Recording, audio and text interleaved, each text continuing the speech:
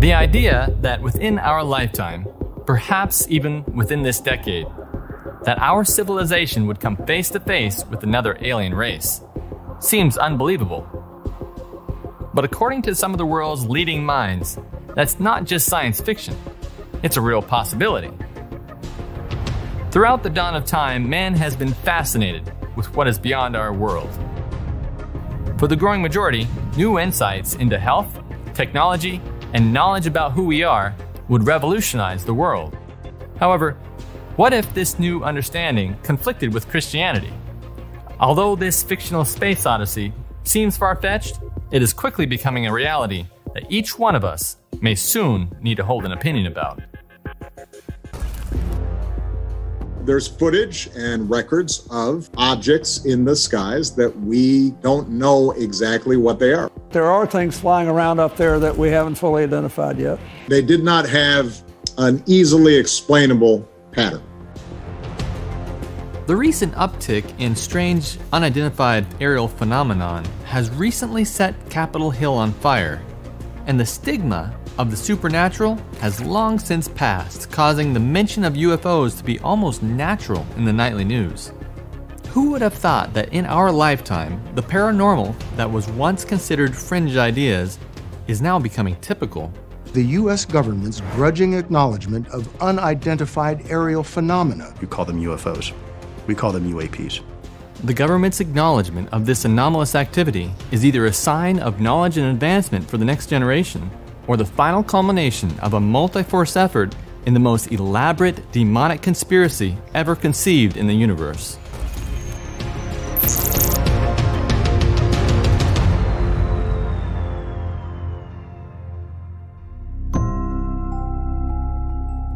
How did this begin?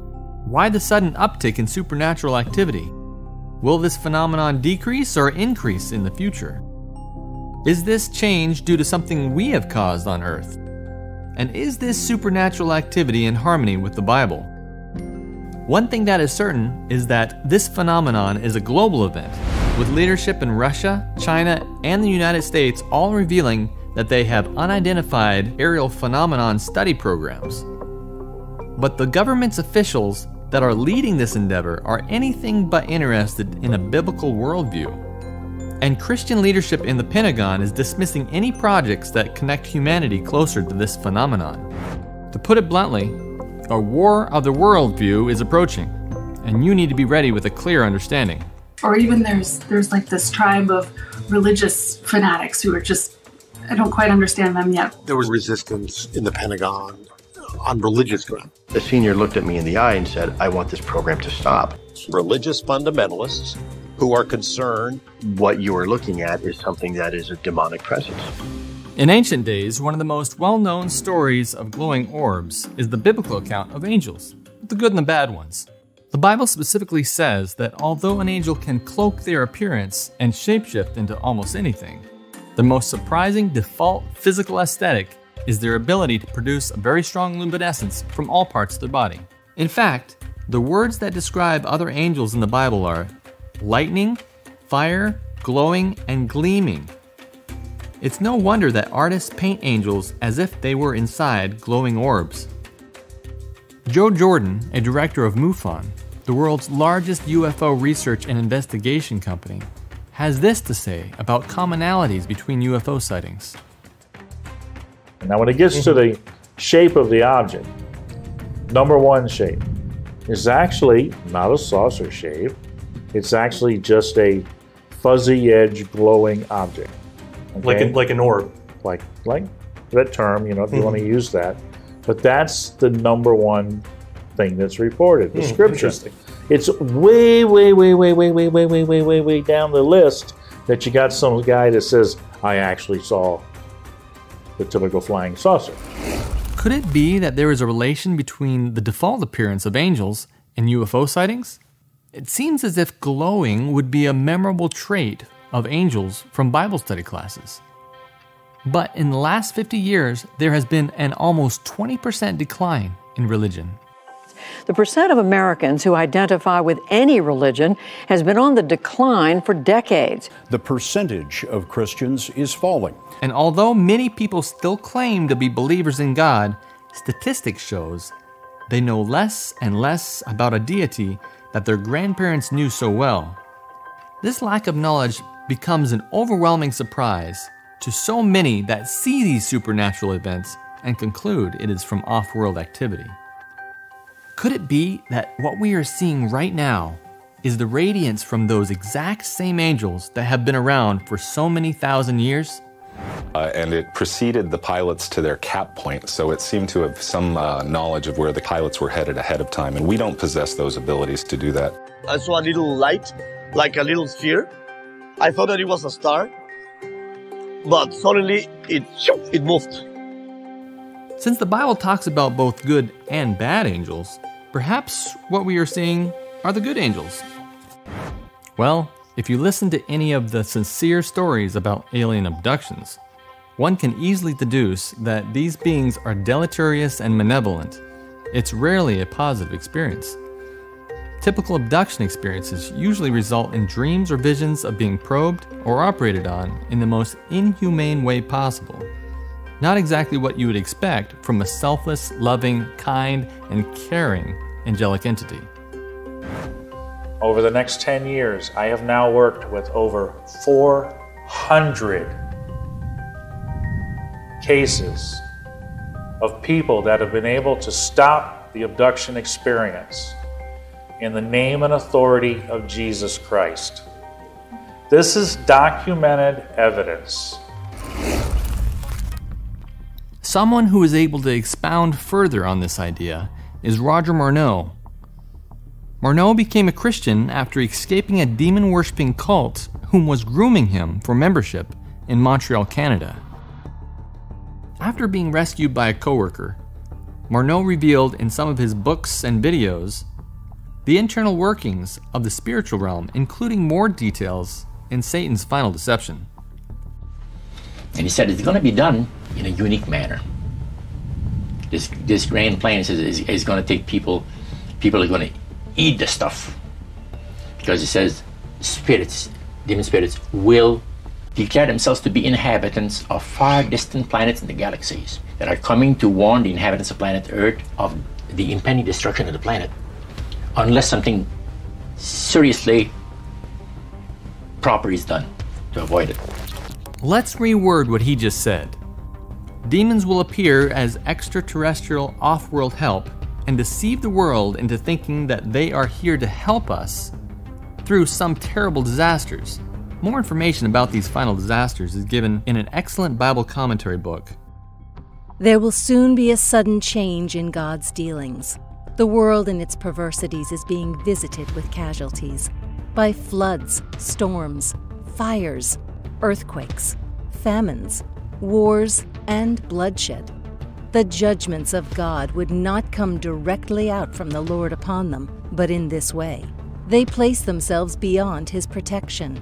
He warns, corrects, reproves, and points out the only path of safety. Then, if those who have been the objects of His special care will follow their own course, independent of the Spirit of God, after repeated warnings, if they choose their own way, then He does not commission His angels to prevent Satan's decided attacks upon them.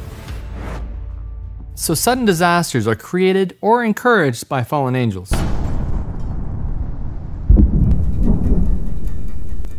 And then the fallen angels appear to help Earth through traumatic earth-shattering events, caused by the same angels that were trying to help us. This psychological warfare would surely enrapture the mind.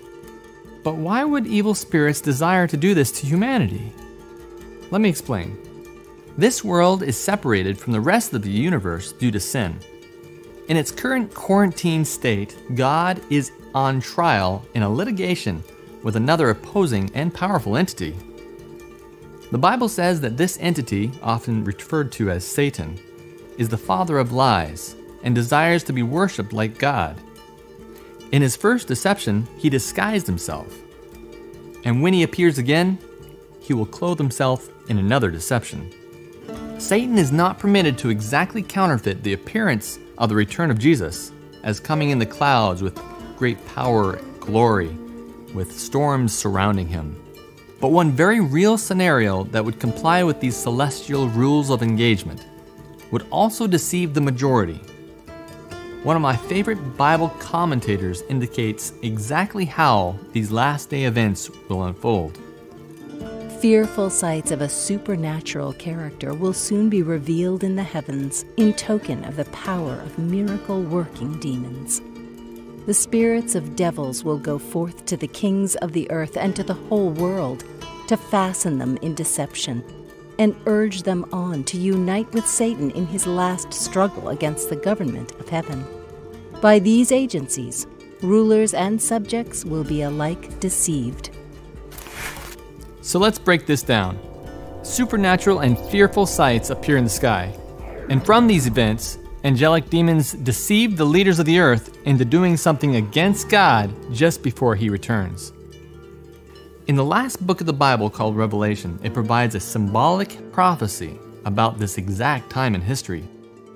And I saw 3 unclean spirits like frogs coming out of the mouth of the dragon, out of the mouth of the beast, and out of the mouth of the false prophet. For they are spirits of demons, performing signs, which go out to the kings of the earth and of the whole world, to gather them to the battle of that great day of God Almighty. God provided the symbolism of frogs because of the similar parallels that could be drawn from them. As frogs croak by night in marshes and quagmires, so these unclean spirits in the darkness of error teach lies amidst the mire of filthy lusts. A frog has a disproportionately big mouth, and a long tongue represents the lies and deceit that will enamor the world in the last big deception. This grand plan is going to take people are going to eat the stuff. So what, if anything, could push humanity to desire the unseen and grasp at what is strange to them? The answer? Time and marketing. Public imagination about mysterious flying objects has been mostly shaped by Hollywood artists who've wondered what would happen if and when we ever make contact. For many decades, entertainment media has encouraged and even agitated a curiosity about contact with an advanced alien culture. This media coaches us to desire contact with brilliant and more advanced beings. We got Tang and Tempur-Pedic mattresses from the moon missions from NASA, so imagine what we could get with alien technology. I can't wait. Flying cars are just the tip of the iceberg. Think back on all the propaganda just within your lifetime. We have come to visit you in peace. We are autonomous robotic organisms from the planet Cybertron. Some even say that this propaganda has been prevalent in ancient forms of entertainment media, even before Christ. The ships are dome-like with 3 trails coming out of the bottom, and UFO enthusiasts insist this is proof that flying saucers were present during the death of Jesus. This recent flare-up of UAP phenomenon could simply be the final climactic moment in an age-old plan to bring one last deception. Marneau gives us some clues as to why this is happening now. And I said to the spirit, "You want to talk to me?" The spirit said, "Yes, finally, and we will talk to you. What in the world do you think you're doing?" You see, the Lord had held back even on the spirits, that the spirits could not talk to me. I realized that they were under a very special control. So the reason why this phenomenon is flaring up today is because the next phase of the demonic plan for Earth's final events is ready, the final deception. But due to the celestial rules of engagement, demons cannot inject direct deceptive communication unless we reach out to them first. Just as they were not allowed to leave the tree of knowledge of good and evil in the Garden of Eden, or deceive Eve directly unless she approached the tree. You contacted us. We were just listening. And there are others? Many others. After that first interaction, though, the speed at which Satan could accelerate his plan was immeasurable. But what they're saying to us now is it's going to affect Christian belief. Very soon, not right in the beginning, we won't have to deny our Christian faith in the beginning. But there is information coming from another world, and once it is confirmed, it is going to require a rereading of the gospel as we know it. And that's the kind of information that we are receiving from the highest levels of Vatican intelligentsia. According to Morneau, this plan has been in the making for several centuries, but the most recent events have been the most verbose. In 2004, the Nimitz UAP encounter created classified footage that was saved and archived until Lou Elizondo was hired to be a part of a program to look into these activities. The mission of ATIP was quite simple. It was to collect and analyze information involving anomalous aerial vehicles. What I guess in the vernacular you call them UFOs. We call them UAPs. Although Lou's findings were believed to be real, Christian Pentagon leadership, which was above Lou, buried his exposition and dismantled his department. Effectively, you had some senior officers who were Christians who thought looking into this kind of voodoo stuff was dangerous. I was pulled into the office of one of these seniors. The senior looked at me in the eye and said, "I want this program to stop." He said, "Well, okay, but what's the rationale?" And he said, "Well, what you are looking at is something that is a demonic presence." Disgruntled by these Christians, Lou left the Pentagon in 2017, but not before declassifying 3 videos. Lou's friend Christopher Millen leaked those videos to the New York Times. It's bizarre and unfortunate that someone like myself has to do something like that to get a national security issue like this on the agenda. We knew and understood that you had to go to the public, get the public interested, to get Congress interested, to then circle back to the Defense Department and get them to start taking a look at it. With strong funding from a former well-known musician, whom we will talk about in a moment, Chris, Lou, and a few other government officials formed a new organization called To the Stars. And through this organization, they released declassified videos that convinced the populace to convince Congress to pressure the Pentagon's officials to deliver declassified reports of this phenomenon back to Congress. Government investigators seem sincerely baffled by what these things are. Today's report analyzed 144 separate sightings of UFOs by the U.S. military. Through this disclosure and the Freedom of Information Act, there is no doubt that this snowball could soon turn into an avalanche as the governments declare a need to communicate with these beings for security reasons. These technologies are far more advanced than anything we have in the U.S. arsenal, and that should be a warning sign. We need to find out the intent of the operators of these vehicles.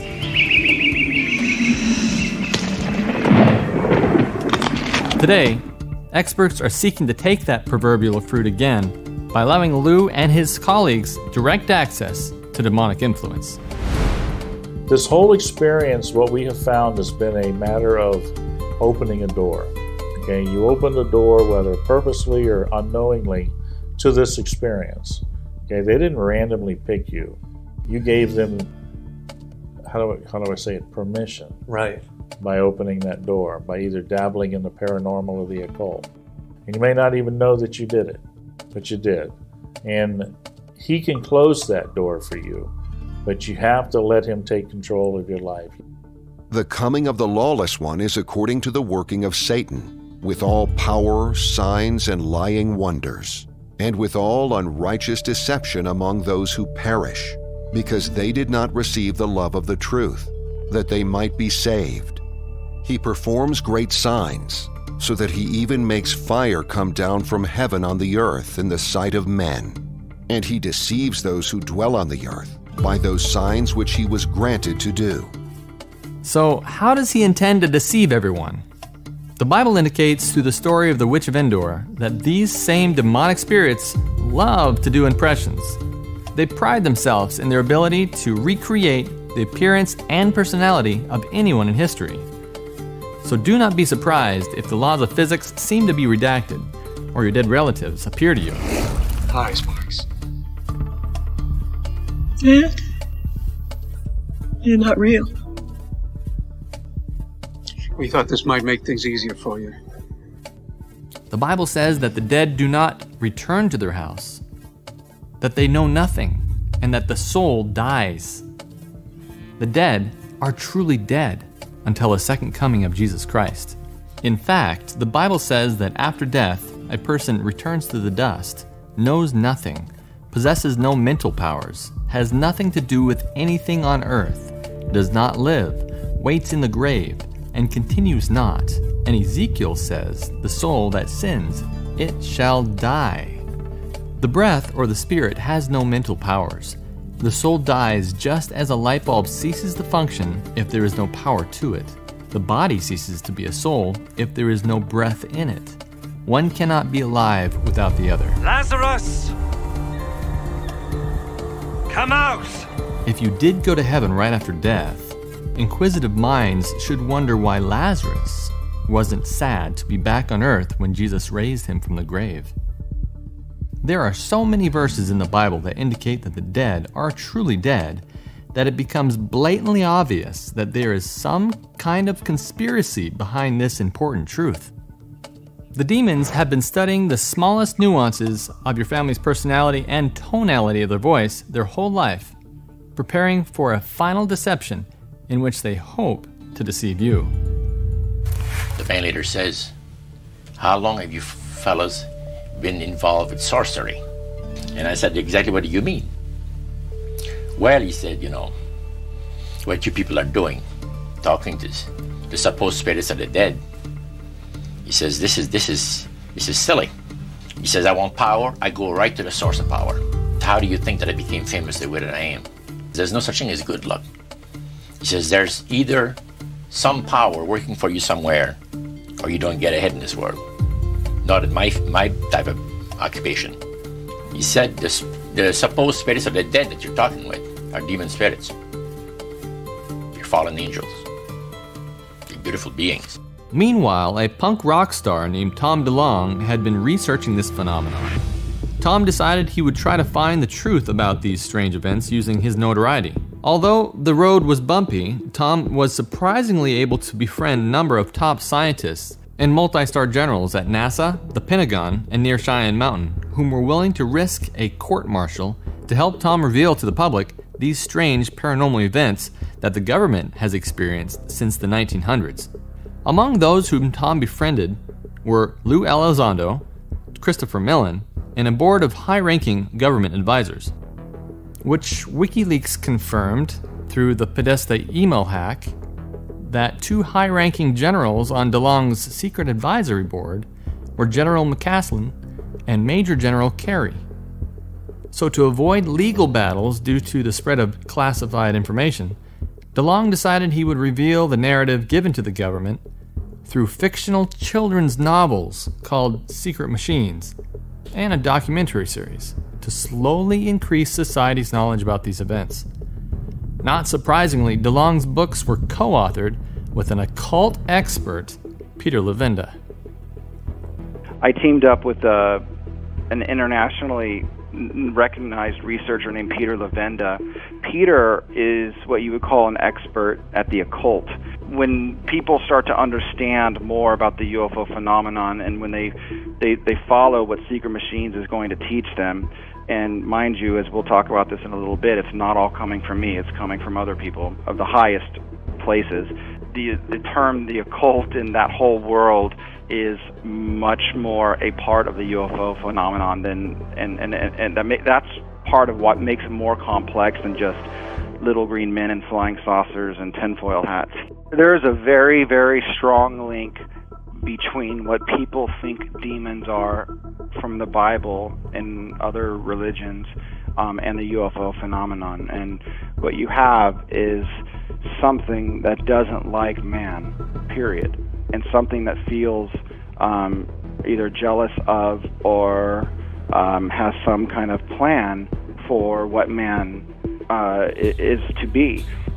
Although it may be obvious that fallen angels created these terrible events, like visions of abductions, cattle mutilations, and disasters, the narrative being pushed by the spiritual realm into the minds of the government officials is that there are both good and bad aliens.